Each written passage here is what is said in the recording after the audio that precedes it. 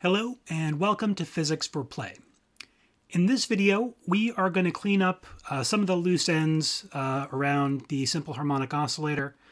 We're going to be talking about the difference between period frequency and angular frequency. We're going to talk a little bit about the role that the initial conditions play. And we're also going to take another look at the ansatz, the guesses we made for the solution. We had three different forms for that, all of which worked. And we're going to show, you how you can show that if you just do a little bit of trigonometry, you can prove that those three solutions are identical. Let's get started. I would be remiss if I did not talk about something you always hear when you're looking at simple harmonic oscillators. So we've talked about this variable omega, and I have informally referred to it as the frequency. It's actually not technically the frequency, although just about everybody calls it that. Usually, if you want to make a distinction, this is actually called the angular frequency. Distinguishing it from the frequency, which often gets the symbol F. Now, the frequency F, that gets different units. That is in cycles per second. The angular frequency is equal to 2 pi times F. So the angular frequency, that gets units of radians per second because you multiply by 2 pi. So it tells you how far around the how far, if you're plotting the sine and cosine functions, how far they're going through their period, but telling you in terms of angles. Some other notation you might see if you're playing with simple harmonic oscillators, you might hear about something called the period.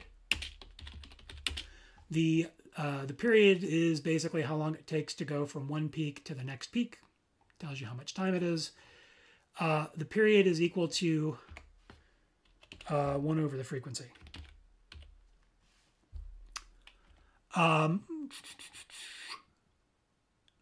And you can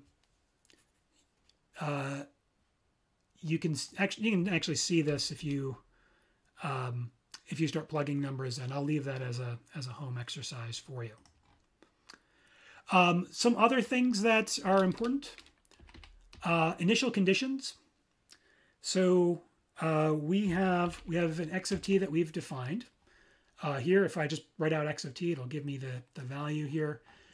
And if I go up here, I think the last amplitude I plugged in must have been a 3, because you can see that there. I could also plug in x prime of t, and that'll tell me what the velocity is as a function of time. I could do x double prime of t. It'll tell me what the acceleration is as a function of time. But I want to focus on x of t and x prime of t, specifically at time 0. These are your initial conditions, and they tell you where the function is starting. So a lot of times you will see this written as x naught, which is the initial position, and v naught, which is the initial velocity. Some other things that are worth paying attention to. I am not going to go through this here. I'm actually just going to copy and paste the equations we had before back in here. These are the different ansatzes, the guesses we had that solved the simple harmonic oscillator equation.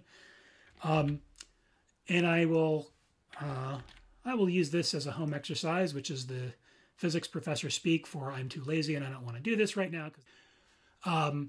But you can prove that these are equal to each other as long as you make some changes in the variables here. I'm actually going to make it clear that A1 and A2, well, actually, no, I guess these are the same amplitude. We don't have to change those.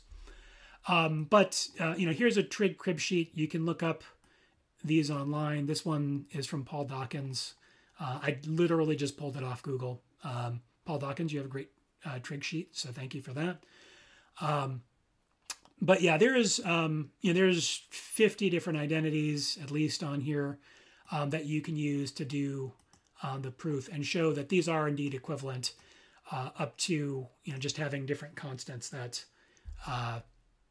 that you can exchange with each other if you get the algebra right.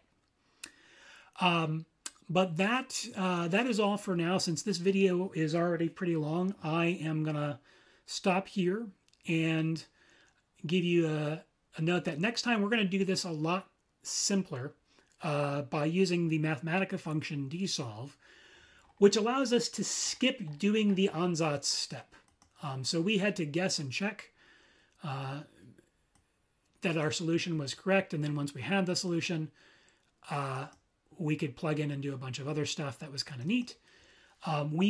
Next time we are going to use Mathematica's command dsolve, the differential equation solver, that'll automatically solve that for you. So thank you for watching. If you liked checking out this video, definitely come and watch more, like the video if you liked it, and subscribe if you'd like to see more of these. But we will see you next time.